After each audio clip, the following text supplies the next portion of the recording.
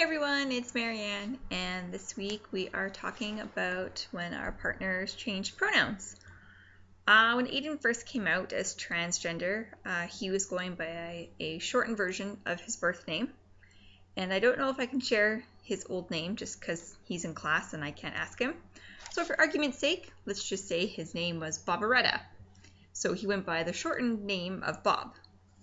When his name was Bob, I would occasionally slip on the pronouns, just because before he came out, I would already sometimes call him Bob. So in my head, it was almost like that name was already associated with him being a girl. So, if I did slip, I would catch myself and apologize. It's when Aiden actually chose the name Aiden that it was like a light switch, pretty much. It was just kind of like, all right, like name change pronoun, like we're good now. And I don't think I slipped after that. If I did, it was still in the very beginning when he first came out. We were friends when he came out, so changing pronouns wasn't difficult for me. Yeah, it was really not hard for me at all. If I'm with my friends and we're talking about Aiden or whatever and they use the wrong pronoun, I will correct them sometimes. No, I will correct them all the time. And then sometimes when we're in public and people use the wrong pronoun, I will also correct them. Not in a rude way, but if they say something like, oh, does she want a cat or whatever, I'll just be like, oh, no, he wants a dog or elephant or whatever. Aiden and I are a lot like Shay and Gavin in the sense that we do like to educate people. Aiden is open about being transgender, and he pretty much just wants to educate people as much as he can. When we go on trips and we go through airport security and all that kind of stuff, if he needs to get secondary screened, we can see the guards talking and trying to figure out if he's a boy or a girl. We actually went to Hawaii. The female guard finally came over, but she didn't really know what to say. She was just kind of like, are you, she didn't know what to say or what to do. And Aiden was like, I'm a transgender male, and I would prefer if the male guard patted me down. And they were like, oh, okay, sorry. And he's like, no, it's okay.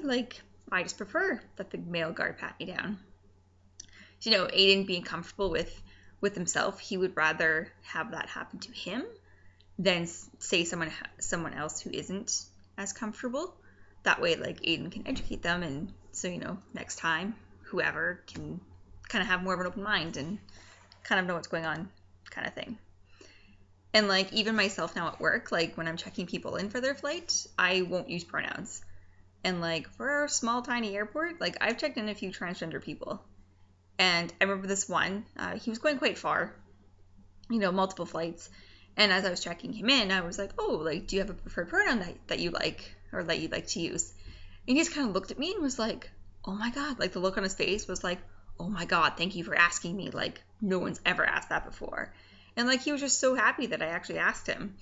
And, I made a little comment in his file, please use this pronoun and put it on for all the flights. So they just did that for him. And, I could tell he was really happy that I did that for him. So, and even at my second job, I've got my coworkers to stop using gender when greeting customers.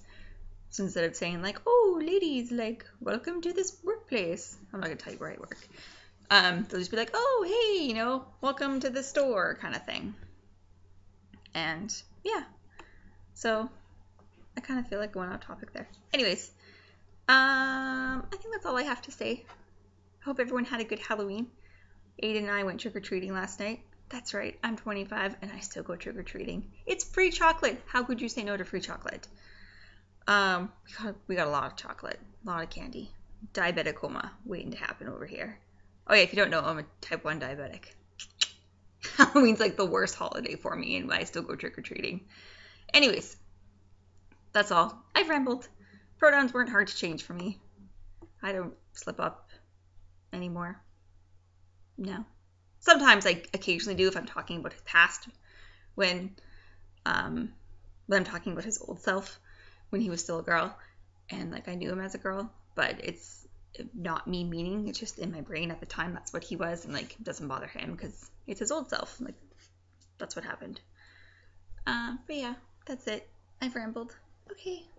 Bye. Thank you for watching. I will see you all next week.